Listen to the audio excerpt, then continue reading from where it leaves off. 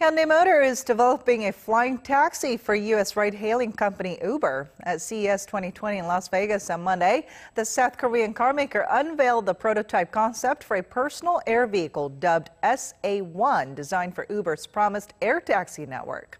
The electric-powered aircraft is ideal for urban use as it takes off and lands vertically, meaning it freely moves within a city where there are no runways. It's also quieter than a normal helicopter.